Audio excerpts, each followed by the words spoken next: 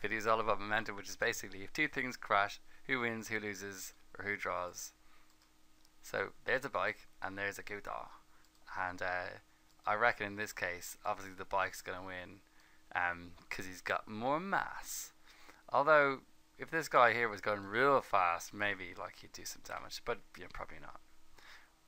A smart car. Well, this is pretty easy because clearly the bike's gonna win. These smart cars are super light. A bike going at 10 miles an hour would knock over a smart car because they're rubbish.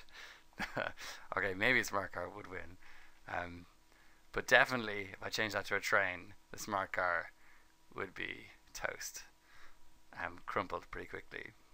So, but it depends on how big it is, but also how fast it's going. So, the sciencey way to say that is it depends on how fast it's going in a direction, or the velocity, and how much stuff it's got, how much matter, which is the mass. So, let's add some numbers.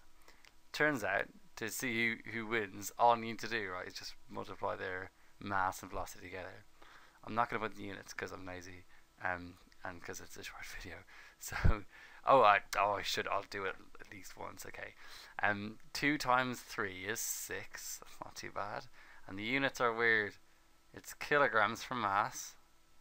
You put a dot to say you're multiplying them together, and then you just write meters per second. So you just multiply the units together as well as the numbers together. There we go. Alright, so basically do that every time. Then 0.5 times 4, well that's 2, because 0.5 is a half.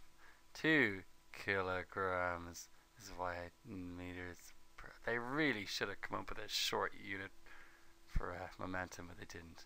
It's stuck like that. What about this? Okay, so this time it's 30 versus 2 times 600. Oh, 2 times 300 is 600, I should say. 600, and again, you really should write in the units.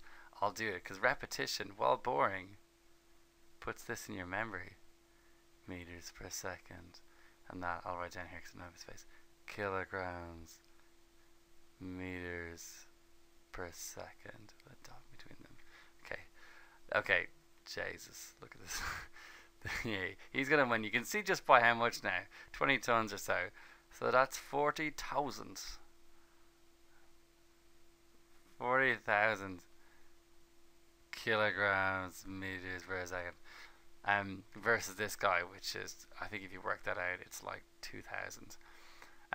So clearly the thing with the bigger mass wins. However, if I was to bring this car to the garage and give it some go faster red stripes, which makes it the fastest object in the world, now I've got 70,000 meters per second, and that's what you gotta watch. If you put red stripes in your car, this is what happens.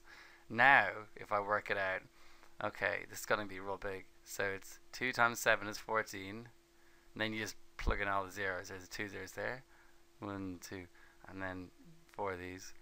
1, 2, 3, 4. Oh god. So 14 million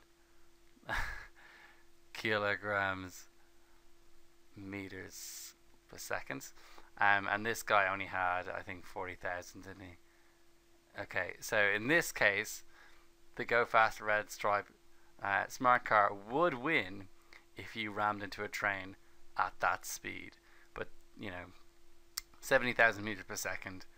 At that speed, he would be like burning up in the atmosphere, and well, yeah, he would probably just explode in a fireball collision with the air before he got anywhere near these guys. But anyway, it's fun to think about. And finally, the unit, as you may have seen, is kilograms times meters per second. This is real weird. For some reason, they don't use m for momentum. They've got this tricky thing because mass is already in the formula for momentum. So how confusing would it be if it was m equals mv? Ugh. So they had to change it to p for momentum. That's not a real thing. I'm just making that up. There's no such thing as momentum. There is momentum, but it is for real. I'm not making this up. They do use P for it. Okay, so P is momentum. Go figure.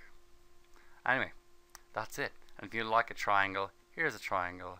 So very, very quickly, if you were asked to find the velocity given the momentum and the mass, all you do is you cover this up with your finger, and then you divide P by M to get V. Something like that. Okay. That's pretty much it. So now you can calculate the momentum of the object. The end.